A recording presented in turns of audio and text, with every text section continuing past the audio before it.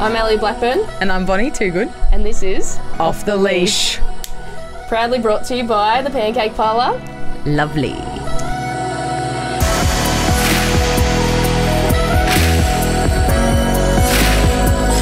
Ellie Blackburn. Hello, Bonnie. It's our first episode It is. of Off the Leash. Yes, We finally made it. we have. We've been talking a lot about it. We have, haven't we? We've got a special guest today, though. We do have a special guest today, and before we introduce her, I just want to go back and forth a little bit with, you know, how this all came about and why we're doing it. Yeah.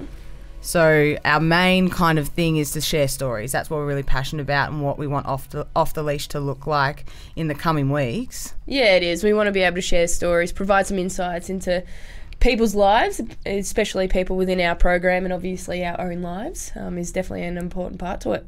Yeah, looking to get people in weekly, but if not, you'll be stuck with us and hopefully we can give you something. I think so. I'll give the laughter and Ellie will make up the rest, I guess. Yeah. So should we move on into our special guest for the day? I know, we've got a great one in today. And speaking of sort of trailblazers and people that have walked the walk and talked the talk a little bit, there's very few that have sort of done it and done it extremely well, and to the credit of the person that we've got in today, our special guest. So here we go. I'm getting excited to read this all here out. we go. I'm ready for it. So today we have the General Manager of women's football here at the Bulldogs, Debbie Lee. Now, before you chime in, Debo, I want to give you your achievements. Oh, okay. All right. So 304 games, it says in your Insta bio. Within Yes. those 304 games, you racked up 5 VFLW best and fairest, league best and fairest in there. Lamberts. Yes, the Helen. Well done, Ellie. Yes, Thank thank you. you. Providing some good content already. Go. We've got a 6-time All-Australian in there. You've also run the Lisa Hardiman Medal for Best on Ground in Grand Finals 1991 and 2004. We weren't even a thought in the first one. And kids that we've drafted this year probably were just born in 2004. But that's another story, I guess. And that's not really scraping the surface of what you've achieved on the field. And if we move to off the field, the list is even longer. You were the founder of YCW, Sunshine Spurs, which was the first in the Western Suburbs. You have medals named after you in both the AFL National Champs and VFLW competitions. You're an AFL Life member, a cheeky Hall of Fame inductee. Just add that pop that quietly on top. And then on top of all of this, the amazing things that you do in football, you're also a mum to 2 beautiful kids, Stevie and Macman. So here we have everyone, Debbie Lee. I know. Wow. Debbie Lee. Well, yes, thank you so much for having me. And the inaugural show, Off the Leash. Jeez. Yes. We just wanted to There's another first. I'm going to add that to my bio. Absolutely. It's the bio. I absolutely Pop it in. will. But Pop thank it you in. for the introduction.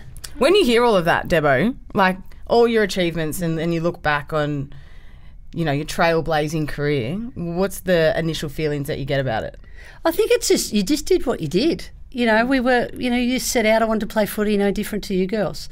It just looked different. You know, 1991 looked very different. Sticky tape numbers on T-shirts and bike pants. That was in. That was the thing that was going at that time. So that was my first game. That's what we rolled out in. And it was just, I had the same passion, the same love of the game as what you two have. It was just a different environment and it just looked different.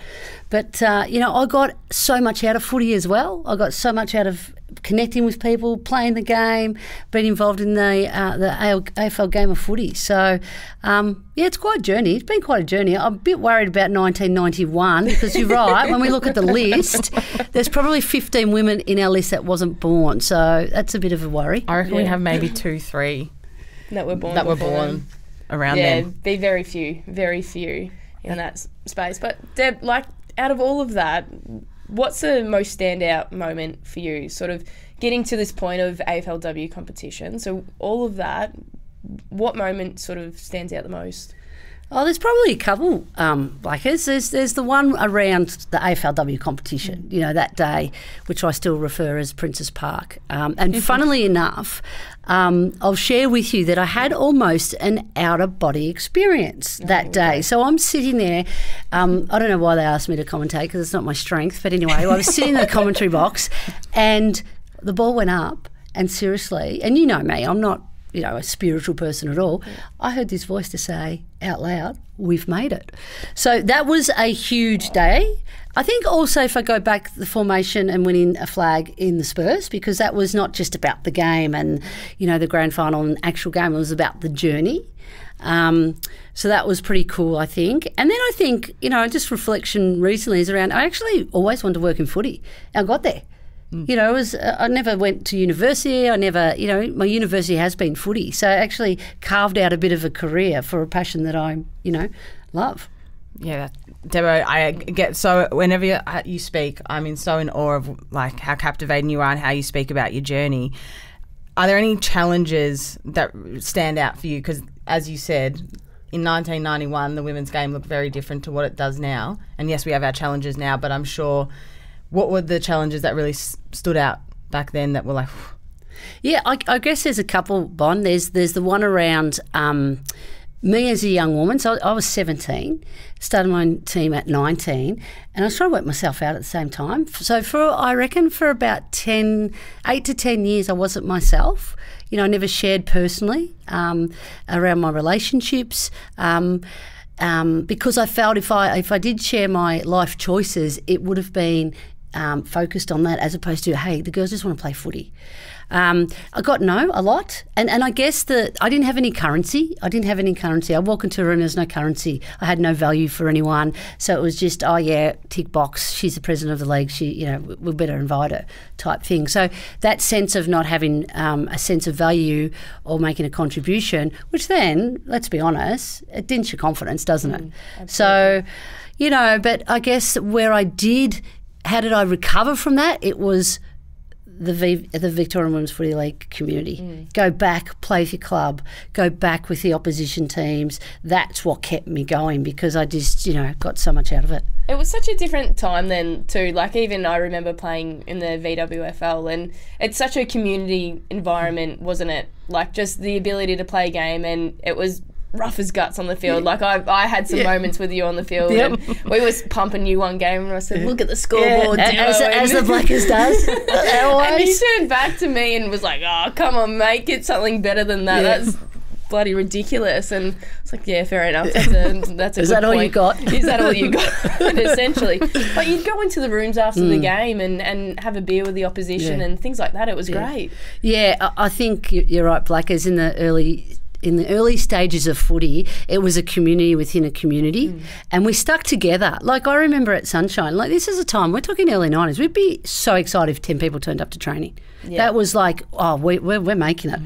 And what we'd do, we'd go down and train with Albion, which was 2 suburbs away, and we'd train together. And we might be playing each other on the weekend, but it's the fact that we just felt we could be ourselves, we felt comfortable, we all had the same passion. And, you know, Friday nights was huge. Everyone would just, you know, meet and we'd have great fun. And that's the same with Sunday. So it's a real celebration, but it was a connection because we knew outside of our little world, it wasn't the same world. Absolutely. And I think that's what we never really spoke about. It was interesting. It was just something that just was innate, you know? Yeah, absolutely.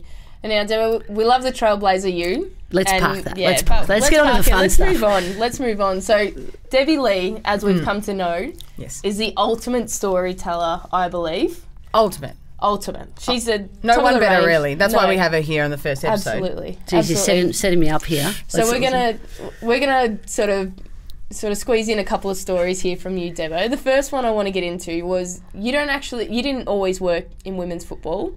You had careers outside of it. Sort of talk us through the early days. What did you do working-wise and provide some good stories there? Yeah, so when I was much younger, I actually wanted to get into PE teaching at university. It just didn't work out that way. As you do, you think, how am I going to make an income? So I thought, I'll go be a swim instructor.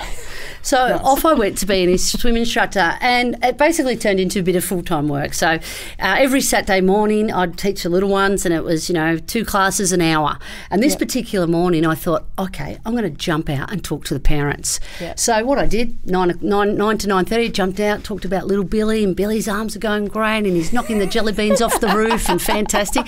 And the parents were a little bit looking at me, and I thought, oh, maybe, I don't know, maybe they're not, into their swimming or into me. Yeah. So anyway, it went on and went on. So every half an hour I'm jumping out. I'm sort of getting the same sort of reaction. So anyway, 12 o'clock came, done 6 classes, thought I've done a great job, start telling myself off. And when I used to go to swimming, all I used to do is put my bathers on, put my trackies on, and then when I'd get there, just, undress, jump in the pool. Nice. What I realised at the end of the 3-hour session that I'd hopped out and spoken to parents is that my bathers were inside out.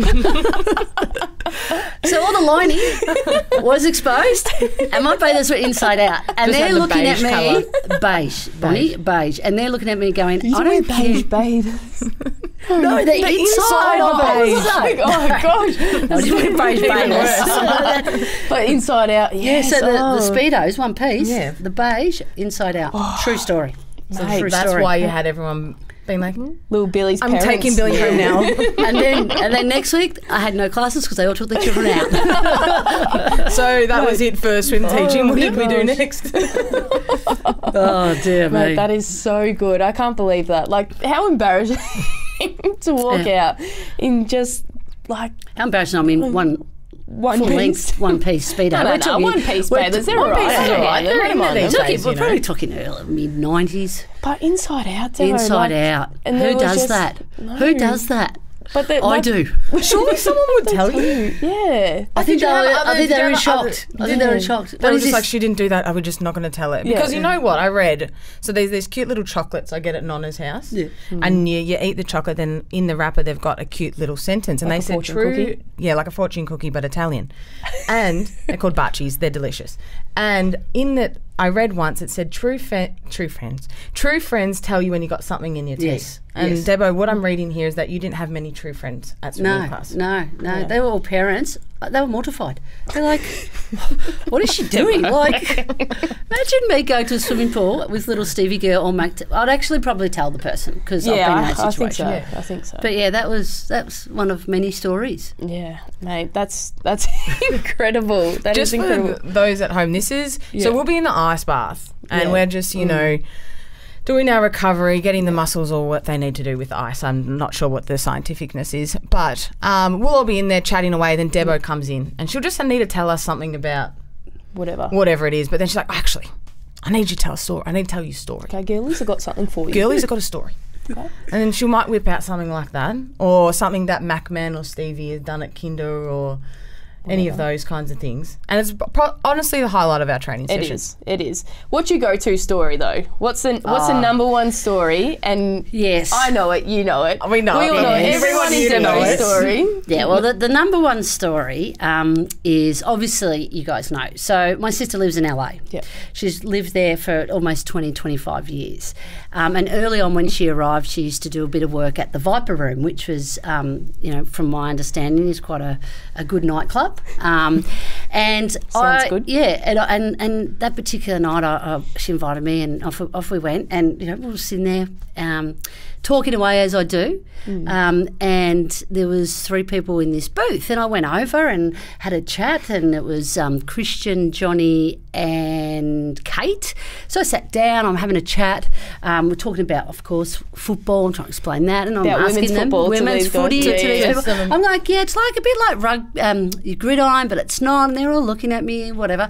I was probably sitting there. I asked what they did, and they said, I'm in the acting. I'm doing acting, and I'm thinking I've been in LA for a week and a half, and everyone you ask is then that part, Yes, you know. yeah. So I'm like, oh yeah, no worries. So I said, look, I'd love to get you a drink. So I got up and I went and got a Budweiser, which was on special $1.50 shout. Okay, so love Budweiser. Come back, gave him the Budweiser, and kept talking. Probably been there for about half an hour, 45 minutes. My sister. And I said, look, I'd love to continue have a chat with you, but I'm over here visiting my sister. You know, but thanks for your time. And I got up and I said to this particular guy, Johnny, I tapped him on the shoulder and I said, good luck with your career. Okay, so I get up, I walk over. My sister goes, who are you speaking to? I said, oh, they're lovely. I said it was Kate, Christian and Johnny. She goes, oh, yeah. She goes, do you know who they were? I said, oh, yeah, someone. They're doing a bit of acting. I had no idea. Johnny Depp, Christian Slater and Kate Moss at the time. He was going out with Kate Moss. He owned the nightclub. I'm buying $1.50 Budweisers going, good luck with your career, Pirates of the Caribbean. That is a absolutely true story. You know what? They would have loved it. They would have been like, this woman has no idea, and it is a breath of fresh air. They realised I had no idea. But that would have been early days in their careers, though. Yeah, absolutely. Yeah, but they 21 Jump Street. And here's $1.50 Budweiser. Yeah. Oh my God. It was happy hour. I got it. Don't worry, guys, I got it. I think I was 21. I was 21. So we're going swim back. teacher wage. Pardon? Yeah, swim teacher wage. So $1.50 Budweisers, that was good at the time. They should have considered themselves lucky. Yeah, they should have. They got the Debbie Lee Road show 20 years or something ago. They did get the road show. They did get the road show, but absolutely true story. Absolutely. I love it. Now I want to move on to what you're doing now. So Debbie Lee, you're general manager of women's football here at the Western Bulldogs. How did you get this role? Sort of what was the process to getting here, and we can sort of discuss a bit more about it. Yeah, I guess, Blackers, it was sort of fell into it, to be honest. When I was president in the Victorian Women's Footy League, there was starting to be a bit of a focus around women's football with some clubs. And originally I was at the Bulldogs, but I was employed as community manager. So for a lot of my time, I was there for 8 years, set up the community arm of the Bulldogs, nothing to where it is today, but we did Bulldog-friendly schools and all that sort of stuff. And part of it was just trying to connect in with the VWFL, and the Bulldogs sponsored it a bit, and that's probably as far as it went. Then went to Melbourne for a period of time, probably for another, I think I was there for 8 as well. And that's where, as community manager, and that's where women's football started. Yep. And it was really funny because at Melbourne they talked about, hey, how are we going to grow fans? How are we going to grow a new supporter base, as all clubs do? And I had this China strategy, and we went to China. And I remember this particular meeting, I was sitting there and I said to Jen Watt, who was my boss at the time, I said, I think I've got an idea. What about we concentrate on women? And that was sort of where the conversation started to grow from the exhibition series. Yeah, wow. So I guess I always wanted to, work in footy and in women's footy. I just didn't know. There was nothing there. It didn't even have jobs there. There wasn't a head of women's footy. There wasn't GM. So community manager was sort of my into the AFL industry, and then was able to sort of, start conversations while I held that job, and now I've got my job that I love. So we've just wanted to park the trailblazer, but what I'm hearing here is it was just not necessarily trailblazer on the field, but trailblazer in the admin space, because you said you have to go in there and start having conversations, because there was actually no pathway in the women's league, and you started that conversation. Again, things that you do, Debbie Lee, that incredible. Are absolutely incredible, and we can't thank you enough for that. So for young girls that don't necessarily want to play the game but want to be working football, maybe it's the admin side, like you're trailblazing that. So we kind of went against what we wanted to do here. But a little bit more about, more specifically, your role here as general manager of the Bulldogs and the women's program. What's a bit more involved in that? So essentially oversee the function of the program. So what does that look like? That looks like list management component. That looks like finance, looking after the budget, the environment piece, employment contracts for staff. There's a whole sweep of things. And the other lens that I bring to the club is how we represented within the club, and not only just the women's football program, but women. How do we, as an outsider, if we're really genuine and authentic about this, what do we look like? to someone walking past or to a new supporter or an existing supporter. So I guess there's different ranges across, working in with the marketing department, player appearances, just broadly making sure that things are ticking over. Got some great people, as you know all our great staff. The environment's a big one. It's really ensuring that you hope I can create an environment where people can be themselves, first and foremost, really important, be inclusive. Yes. Because if you can create an environment like that, and this happens in our program, hopefully, but you as players, you grow, you play your best footy, you can be yourself. So, there's lots of different levers, I guess, Bond, that I play. Absolutely. And what is it like? So in a day, so talk us through your actual day. What does it look like when you're getting in here? Obviously, we're training late at night and stuff like that, or the early Saturday morning sessions that we're doing. Yep. What does a day of Debbie Lee look like? Well, this morning I got Wheat Bix thrown at me by Stevie, so we started off with that. Started off with a bang, so great. We started off with Stevie, so I had to change my Bulldogs jumper, and then we dropped Mac off at school, and then I came in, and look, a couple of things, there's the lead in, so there's it might mean I need to meet with someone internally. We might talk about, okay, what is our players doing from an ASA perspective? What does our membership campaign look like? What is the AFLPA? I met yesterday. I went and spoke to the AFL yesterday. I have a meeting this afternoon with the heads of women's football at AFL. Right. And then it's just really ensuring, we have department heads, so we have a real check-in with all across our departments within the program from a medical point of view. So how's Al going, or how's Bonnie going? Are they okay with the treatment? Is it being communicated correctly? So it's really just really stretching, and it can be anything, Al. And I think that's why I love it, because I don't know what the day. I know my role is to ensure we provide a program that is elite and that people enjoy and can be themselves and really reach their full potential. Yeah. And there are other outcomes that sit around that, of course. So it can look very different from day to day. We've got the intra-club coming up, we've got the practice match coming up, we've got match day, so we're talking through what does our match day look like, how the coach is going, are they connecting in, what's their relationship, is there any challenges there?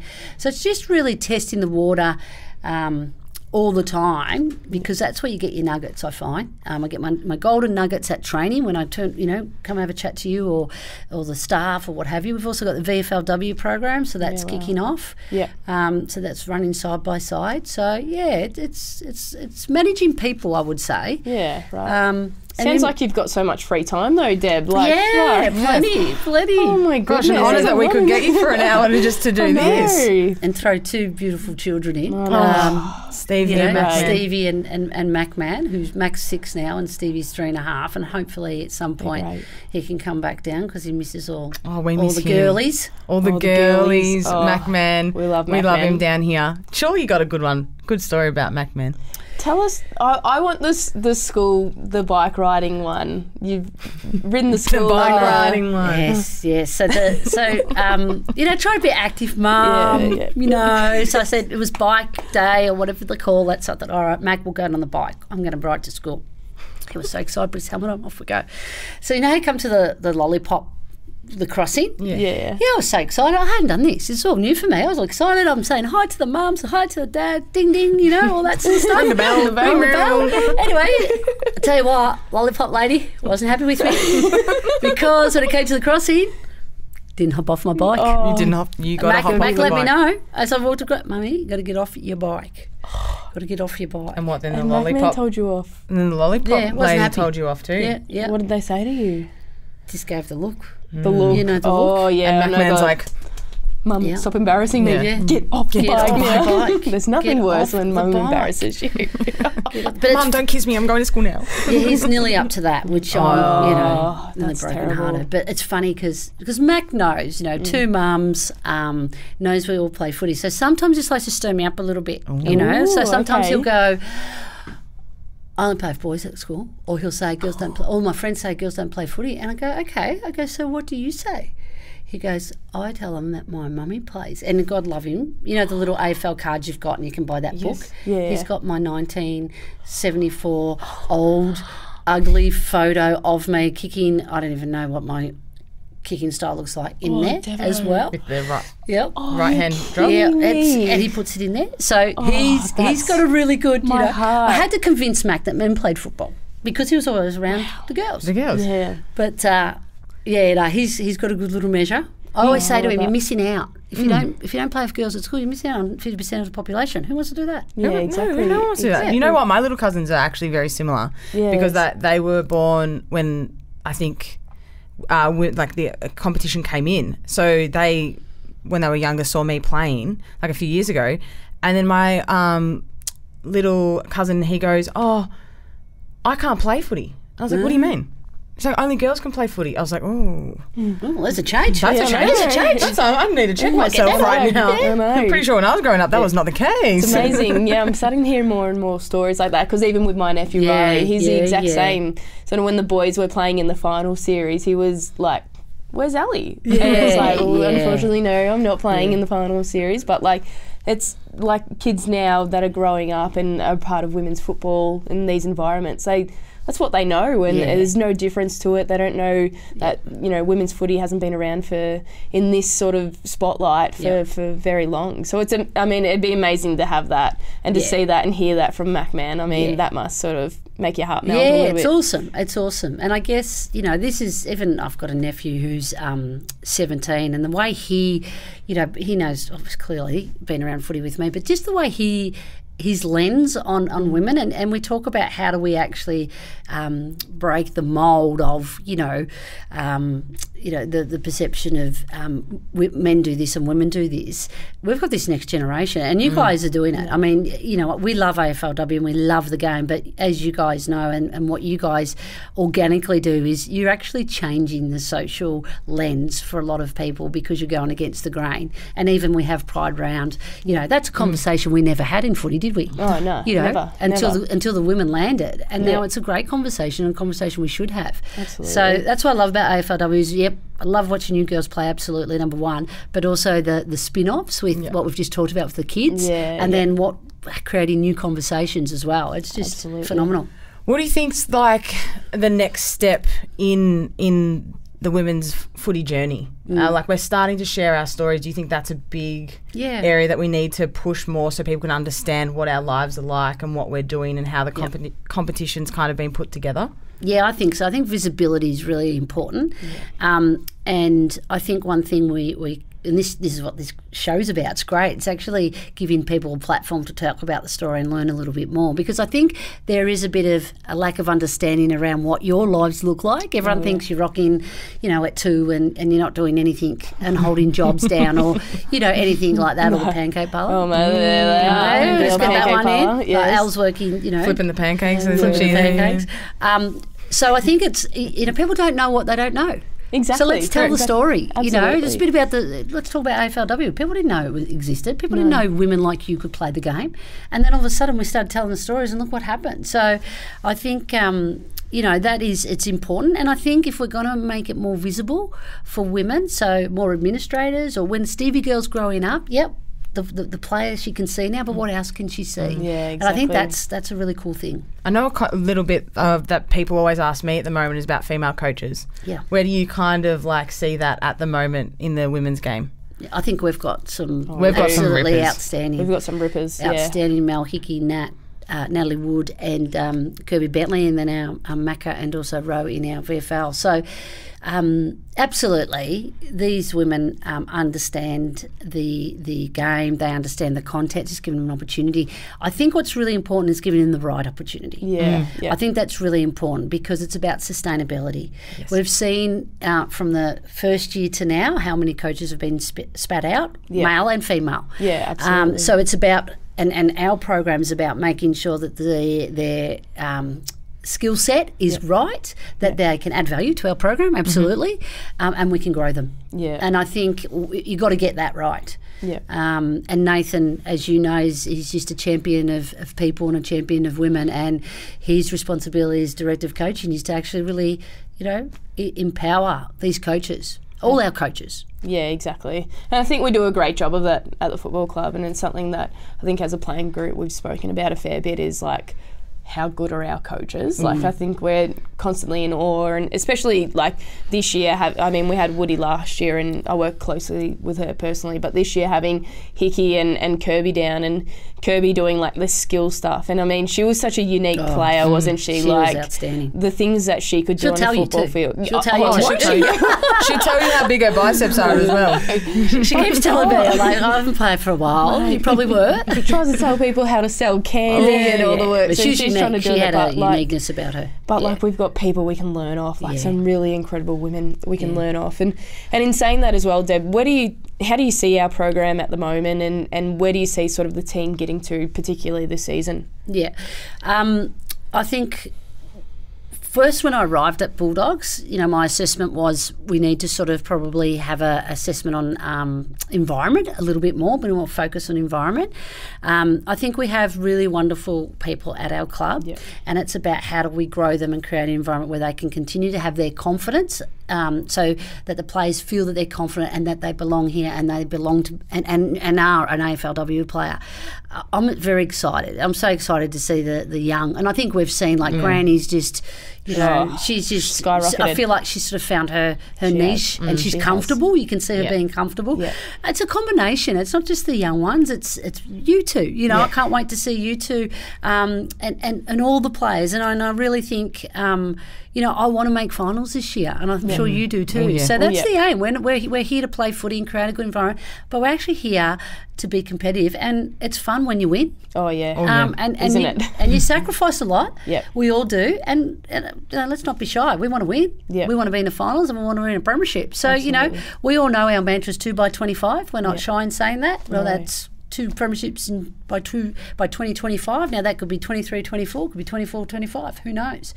I think we've got the right mix of people, the right character, and we're growing. So you look at last year to this year, we've improved, haven't we? Yeah, absolutely. We have. And if we hadn't improved and we're just at the same level, that's when we're like, oh, geez, what are we doing here? And you know what is exciting is that, you know, we have that youth, but if we keep this group together, like we're playing footy together for 3, 4, 5, 6 years, and that growth could be amazing. Yeah, absolutely. And along with the people that you've put in, sort of the staff externally to that as well, it's not just the players that are doing it.